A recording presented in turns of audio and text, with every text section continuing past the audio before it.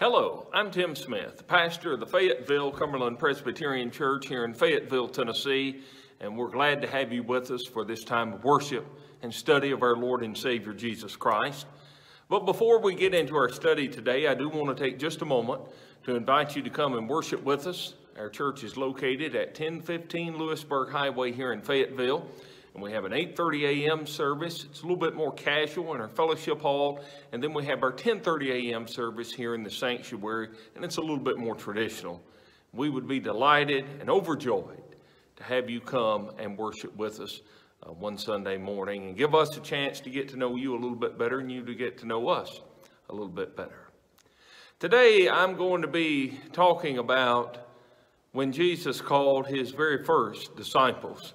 And I'm going to be reading from the first chapter of Mark's Gospel, beginning in verse 14.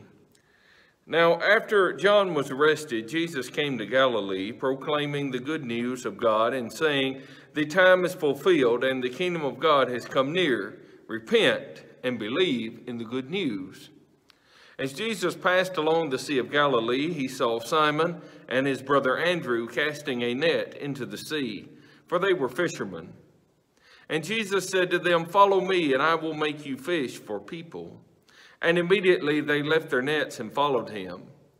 As they went a little further, he saw James, son of Zebedee, and his brother John, who were in their boat mending the nets. Immediately he called them, and they left their father Zebedee in the boat with the hired men and followed him. And may God bless the reading of his holy word and incline its hearing to our hearts and our minds and its application to our lives this day.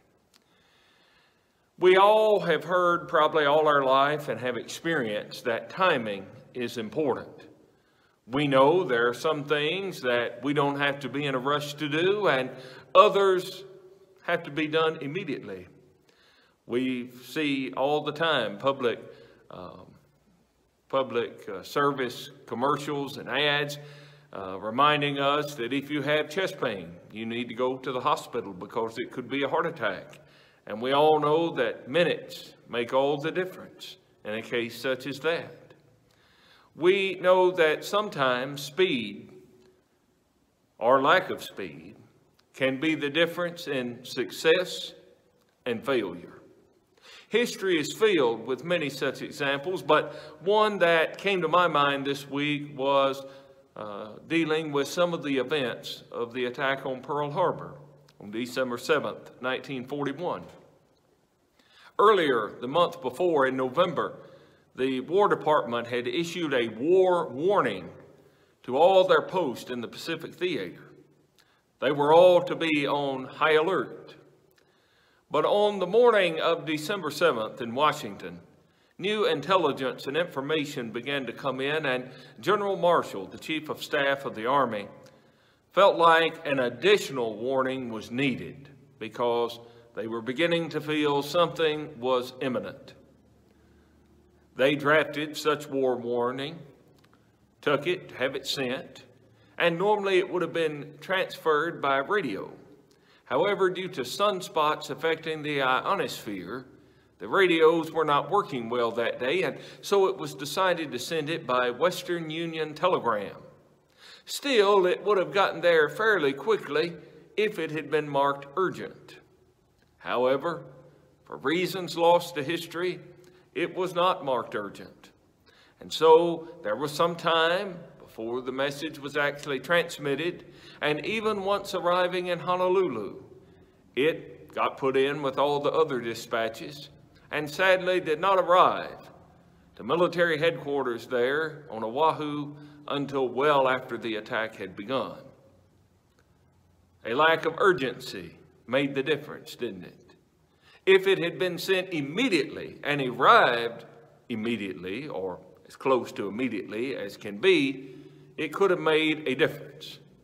I guess we'll leave that to the historians to debate, but many of us have experienced something in our life where a lack of urgency cost either us or cost someone something that they had hoped to gain.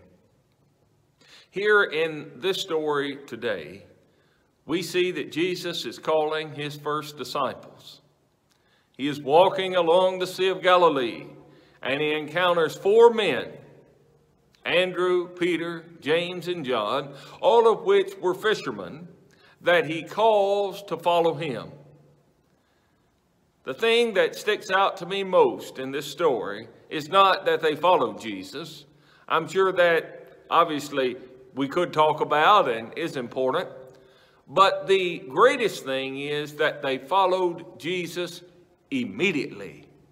There seems to have been no hesitation, no asking questions, no thinking about it and wondering what to do. They responded immediately. And I must say that it is hard for me, living at least in this 21st century, to imagine doing such a thing. To be able to leave everything behind to follow Christ. They left their job. They left the family business in the case of James and John. They would wind up leaving their family and friends behind. They left their hometown. They left their surroundings. They left everything that they knew and were comfortable with to follow Jesus. And they did not know where they were going, did they? They didn't know where they were going to go. They didn't know how long they would be gone. They didn't know what all was going to happen. They couldn't imagine the many miracles and great events they would see, nor could they imagine the horror of the cross that lay ahead. They could have never imagined that Jesus was going to prepare them to spread the new good news of the gospel throughout the world. These men that had never been probably but a few miles from their hometown would travel extensively throughout the world spreading the gospel message. Yet they don't ask any questions about it, do they? They leave immediately. And as we look at that today, I think we see that as a little bit maybe irrational or not well thought out. I've often wondered what James and John's father, Zebedee, thought about it. After all, they were leaving the family business behind. It says here that they had hired men. That may not mean a lot to us, but it was a big deal in those days, and means they probably owned the boat themselves and probably were a little bit ahead of others. Yet, they walk off and leave him there. They leave that behind, don't they, to follow Christ. We rarely in our life make decisions on the spot. We try not to anyway. We are taught from when we are children that we need to take time to think about things before we do them. We need to think them through. We need to weigh our options. We don't need to act in a rash way or too quickly. And sometimes what that hesitation cost us is a blessing from God. Sometimes our hesitation, our delay, our thinking about it so much that we miss the opportunity that God is calling us to do. See, when it comes to us and our relationship with God, it is a matter of faith. We have to believe.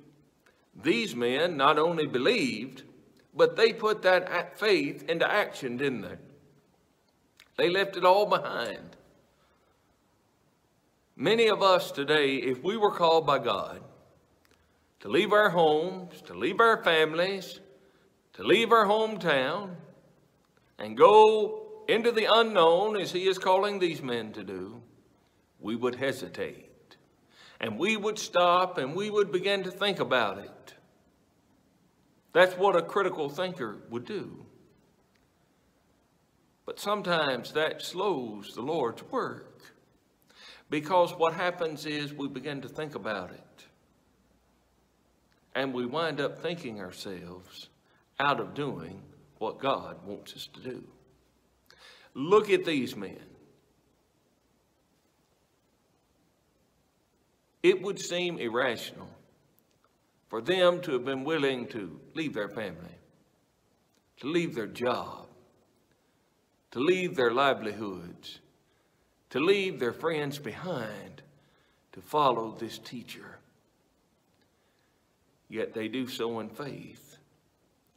And God is able to use them in a great and a tremendous way. God calls all of us. You may be sitting there and saying, well, God's never called me to do anything. God calls all people. First, he calls us to salvation. He calls us to believe, to have faith, to be changed and become that new creation through Jesus Christ. Sometimes we try to ignore that call like the other calls of God, but the Holy Spirit pulls at us and nags at us until hopefully we finally surrender to the Lord. But even after answering the call to salvation, there is still the call to service, the call to do the work of the Lord, the call to work in the church, to work in the community, to help shine the light of Christ into this dark age in which we live. And there is another call as well, what I'm going to term a spiritual call, a call to draw closer, a call to have a deeper and more meaningful relationship with our Savior, to pray more, to study more, to worship more, to draw closer and to focus our thoughts and our priorities more on the things of God instead of the outlook of this age. But when God calls us, how do we respond? Do we respond as Peter, Andrew, James, and John? Do we run for the opportunity to do it? Are we excited that God has called us? Are we tickled that this great and awesome God that we love and serve, or at least we say we love and serve, is willing and wanting to use us in his work? Rarely do we do that. Most of the time, we wish the Lord had not interrupted our day. We wish he had called someone else, maybe the preacher, maybe one of the elders or deacons, maybe someone else more qualified than ourselves, in our mind at least. See, we come up with a lot of reasons why the Lord cannot use us. And we come up with a lot of reasons why we do not need to answer the call of God. Now, I don't believe that there are many of us. There may be a few. But I think we've been around church and religion enough to know that you don't just say no to God.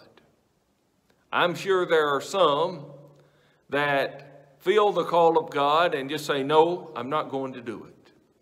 But I think that would be a small number because we know that's wrong. I mean, you don't have to think very long about that to figure out if God's calling you, he wants you to do it. And this is God after all. We need to listen. But what we do is, see, we hesitate. And we begin to think about it.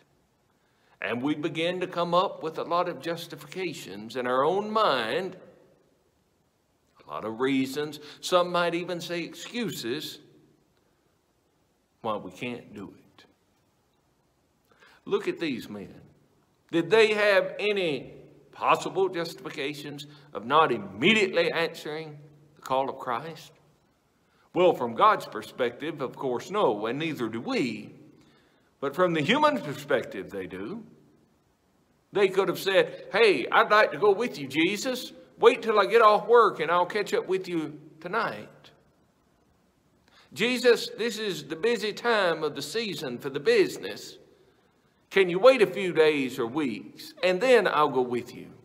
Let me get somebody trained here to help my father. They could have talked about their many family commitments. We don't know about Zebedee. Maybe they felt like they needed to stay with him. Peter We don't know very much about his family, but we do read later where Jesus heals his mother-in-law, so we assume then he has a wife. Maybe he could have said, I can't be away from my family. I've got too many family commitments. I've got too many work commitments. They could have talked about how, Jesus, I'm not the one you want. I can't read nor write. I don't have any education. I've never traveled more than a few miles from my home. I wouldn't be any help to you. You need to go to Jerusalem and get some of them to help you. Some of those Pharisees and Sadducees that have been educated in the law of Moses and in the scripture. But Jesus called them, didn't he? And there is a reason that Jesus called them, and that is that they are the ones he intended to use and that he wanted to use. And when God calls us, it is the same way. God calls us because we're the one he wants to do it. A lot of times we say, well, you should have called somebody else, Jesus. Well, he's calling us. We should be honored that he's given us that opportunity to serve. And for all we know, he's already called everybody else, and they said no. It doesn't matter, though, what he's doing with other people. It only matters what we're doing and what our relationship with God is. And when he is calling us to serve, there is but one answer, and that is yes. And there is only one time to do it, and that is now. Not tomorrow, not later on. If God is calling us to do something, he's calling us to do it now. Not 10 years from now. Not a month from now. He's calling us now. So many times we delay and we say, oh, when I retire, Lord, then I'll be able to serve you more. Or we say, oh, Lord, when things slow down, when the kids are older and not involved in so many things, then I'll do it.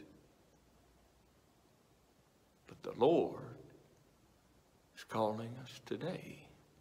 He is calling us now because the need is now. The need may or may not be there tomorrow, but the need is there today to serve him. And we need to answer that call. All the time I see on social media somebody posting a statement about how the plan of God is always perfect. Or we can trust the plan of God because it's perfect. Or the timing of God is always just right. I'm sure you have seen such things or heard such things said. And most of us could probably agree that for a large part, we agree with that sentiment. But I've noticed that when it comes to God calling us to make a change in our life, we're not so sure how perfect his plan is. And when he is calling us to do something today, we're not so sure how good his timing is. See, God's plan is perfect in our mind. God's plan is perfect anyway. But God's plan is perfect in our mind only as long as God's plan is what we expect and what our plan is to start with. And when he starts to call us to make a change, to get out of our comfort zone, challenges what our plans and our timing and our goals and outlook for our life is, then we are not so sure that God's plan is really right. We go back and say, God, are you sure? God, do you really know what you're doing? We start asking 100 questions. It's amazing to me that these 4 men, the very first disciples called by Christ, they waste no time asking a bunch of questions. I don't know how they did it. I've got to be honest with you. I would be there with you and ask them 100 questions. Where are we going? Where are we going to sleep? Where are we going to stay? How are we going to have food? How are we going to make a living? How long are we going to be gone? What's going to happen? What should I expect to happen? They had a trust in God and Jesus that it would be taken care of. And that is what we have to have as well. As hard as it is, we must put those doubts aside. And we must go forward with the Lord. And when He calls us, there is but one answer, and that is yes. And when He calls us, there is but one time to do it, and that is now.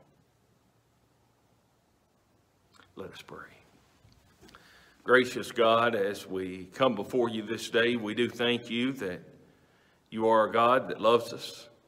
You're a God that cares for us. And that you do have a great plan and purpose for our life, for the human race, and for the world.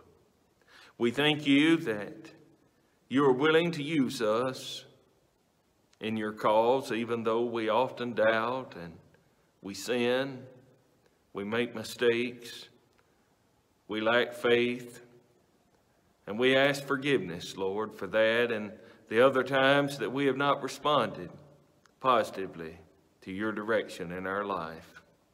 Forgive us our sins, Lord, and take us and use us for your kingdom's work. We pray today for all those that are suffering, especially those that are sick and those that are grieving. As we continue to go through this pandemic, Lord, we pray that you would guide our leaders and the medical professionals, give them wisdom as how to best to proceed. And may this calamity, this plague, soon pass from us, Lord. And may we as a people and as your children be strengthened for enduring it all. We ask all this in the name of Jesus, our risen Savior. Amen. I do again want to invite you to come and worship with us. We're located here at 1015 Lewisburg Highway here in Fayetteville, Tennessee, at the Fayetteville Cumberland Presbyterian Church. We have our traditional worship service here in the sanctuary at 10:30, and then we have our a little bit more casual service at 8:30 a.m. on Sunday mornings in the fellowship hall. And again, may God bless each and every one of you. May He keep you safe this week and be with you.